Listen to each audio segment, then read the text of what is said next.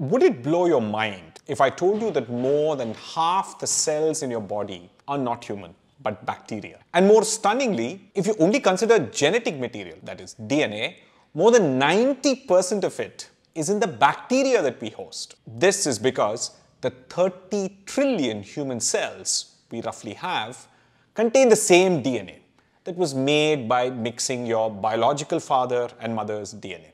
On the other hand, the 40 trillion bacteria that we contain all have different DNA.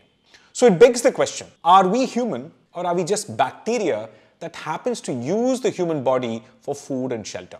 Before we move forward, let's clear up a technical point. It's not all bacteria. It's also fungi and viruses.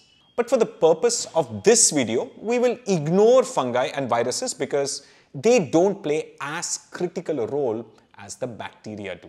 Which brings us to this basic question. Where are all these bacteria? The answer, everywhere. They are in our skin, mouth, respiratory tract through which we breathe, eyes, urinary tract, and also our genitals. But all of these only add up to 20% of the bacteria we host because a whopping 80% of them live in our large intestine, gut bacteria.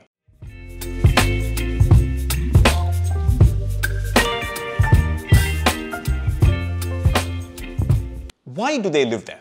Simple. The temperature is stable, the pH is constant, and most importantly, there is always food there because we eat every day and many of the nutrients that you cannot absorb become food for these bacteria. But we will get to that a little bit later. Humans and bacteria have evolved together in a symbiotic relationship. Over the last few million years, human diet and environment has constantly changed. We went from being hunter-gatherers eating whatever we could find to doing large-scale agriculture where we switched to eating a small number of things and mostly carbohydrates in the form of grains like rice or wheat to now eating a lot of ultra-processed food.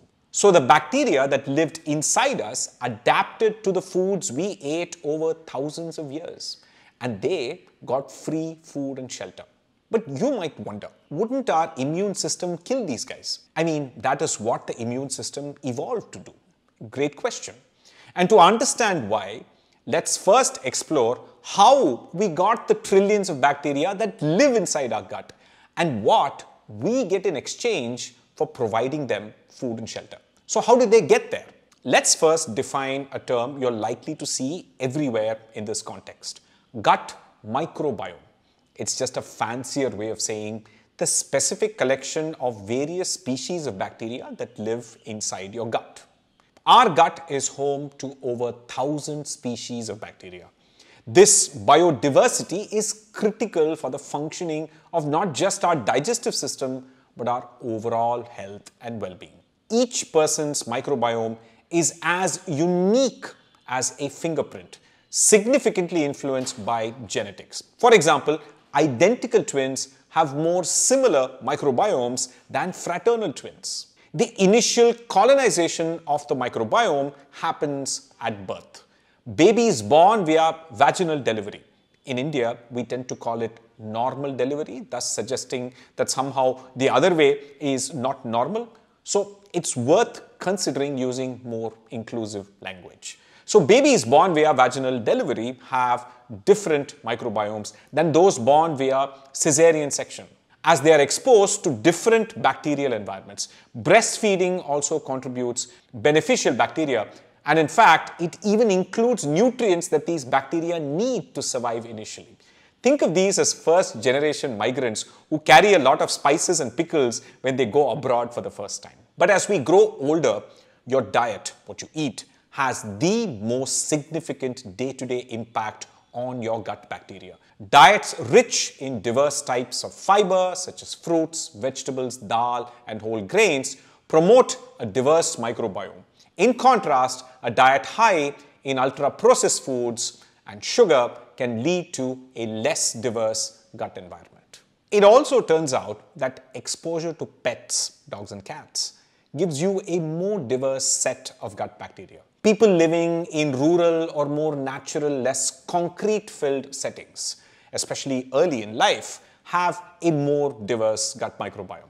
Fun fact, if you're obsessed with hygiene and keep sanitizing your hands, bathe 2 times a day, and also keep your house ultra clean, you will have a less diverse gut microbiome. So all you dirty, messy folks, your gut would like to thank you. Antibiotics can dramatically alter the gut microbiome by killing off billions of good bacteria in one shot. And not just the bad bacteria they are aimed at.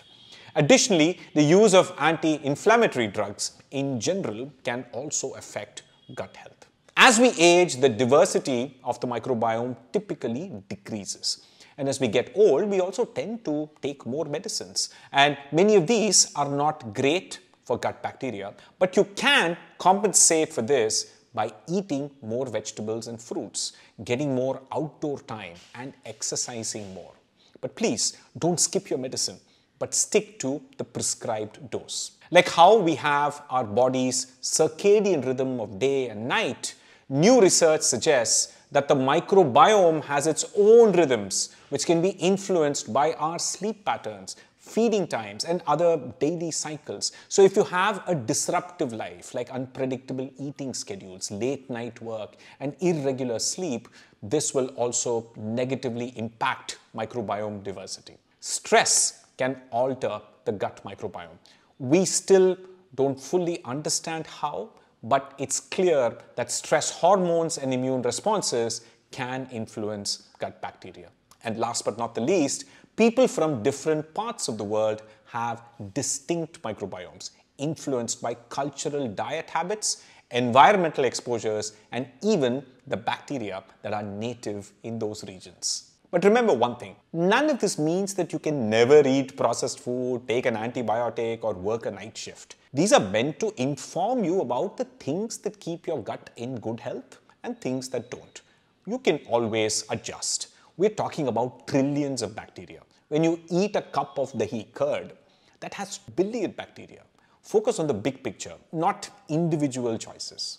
So if you have a stressful job, consider eating more fermented food, vegetables, and fruits. And if you live in the city, go take walks in green spaces. So now that we have understood what factors determine the diversity and health of the gut microbiome, we get to the big question. What does the gut microbiome do for us? In the last decade or two, research into the role the gut bacteria play in our overall well-being has been eye-opening. But it must be said, there is more misinformation about gut on social media than there is about any other organ. Every other wellness influencer claims to be able to coach the gut, make it do bench presses, and also detox the gut. I have no idea what that even means. So let's get down to basics. I mean, after all, we give these guys 2 BHK South Bombay accommodations. So what do we get in exchange? Turns out we get a lot. When we eat food, it is broken down into smaller molecules. And all the stuff we need, our small intestine takes it and puts it in the blood. What we cannot digest goes through the large intestine. And the trillions of bacteria rub their hands and go, food. Fiber, for example, is something we cannot digest. But the bacteria will gladly do it for us. You know, when you eat rajma or chana and you hear noises down there, that's billions of bacteria saying thank you and burping out carbon dioxide. And they also produce many vitamins and essential amino acids as byproducts. The gut microbiome plays an essential role in the development and function of the mucosal immune system. It helps protect the body from bad bacteria and supports the development of immune cells. It also helps to maintain the integrity of the gut lining, which acts as a barrier to prevent harmful toxins and pathogens from getting into our blood from the gut. And this is the most fascinating thing. There is a bidirectional communication system between the gut microbiome and the brain, known as the gut-brain axis. This can affect mood and behavior and is a growing area of research and can potentially help with mental health conditions such as depression and anxiety. 3 terms that we keep hearing about are prebiotics, probiotics, and postbiotics. Prebiotics are foods that gut bacteria like eating, like anything with fiber, vegetables, fruits, dals.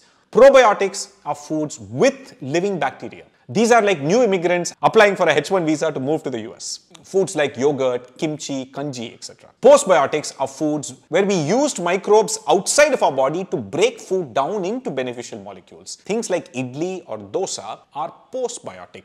Bacteria fermented the batter, introduced beneficial nutrients, and then died when we cooked the dish. But we get the benefits of those nutrients. For example, lactobacteria make more protein available from urad dal and also unlock vitamins. Of course, with benefits come threats as well. Dysbiosis, which is an imbalance in the gut microbiome, has been linked to a range of diseases including inflammatory bowel disease, obesity, type 2 diabetes, and even neurological disorders. So now that we have understood the basic science of the gut microbiome, let me introduce Dr. Sethi, a practicing gastroenterologist in California who trained at Ames, Harvard, and Stanford to address the most common questions all of us have about the gut. Dr. Sethi, how is the gut microbiome important to our health?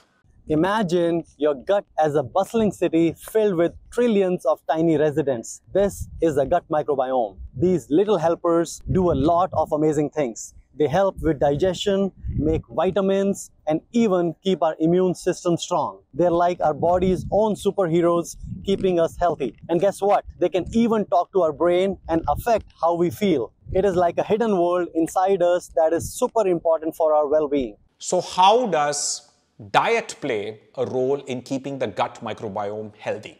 Our diet plays a big role in keeping the gut microbiome healthy. So what kinds of foods should we eat more of? Eating a variety of fruits, veggies, whole grains, and foods rich in fiber help nourish the good bacteria in your gut. These bacteria love fiber and use it as their favorite food. What should we eat less of? On the other hand, too much sugar and unhealthy fats can feed bad bacteria, causing an imbalance. Do probiotic supplements work? Probiotic foods like yogurt and fermented foods like kimchi and kefir introduce friendly bacteria directly into your gut. Also, drinking plenty of water and limiting processed food helps maintain a diverse and thriving gut microbiome. A balanced diet is like a buffet that keeps our gut superheroes well-fed and healthy. Eat more probiotic and prebiotic foods. The probiotic foods are the foods that contain live beneficial bacteria that directly help your gut. Think yogurt, idli, kanji, kefir, sauerkraut, kimchi, and kombucha. When we eat these foods, we are introducing friendly bacteria into our gut, like inviting new friends to the party. Prebiotic foods are the foods which are good bacteria in the gut like. These are foods that are rich in fiber, which our body cannot fully digest, but our gut bacteria absolutely love. Examples include whole grains, beans, legumes, onions, garlic, and certain fruits like banana. The prebiotic foods are the fuel that keeps our superheroes strong and happy. To sum up, eat more foods like yogurt, sauerkraut, idli, kanji, and other fermented foods that can introduce good bacteria to your gut, and load up on fiber-rich foods like whole grains, veggies,